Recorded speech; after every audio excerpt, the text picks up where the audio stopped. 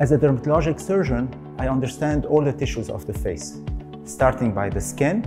with all its layers, and how they're affected by age, by the sun,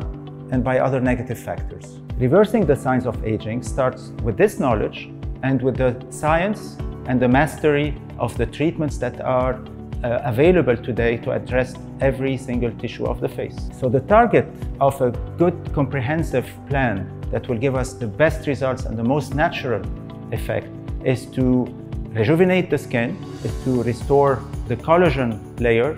to remove any spots or imperfections from sun and others on the surface, to replump the face and restore the volume,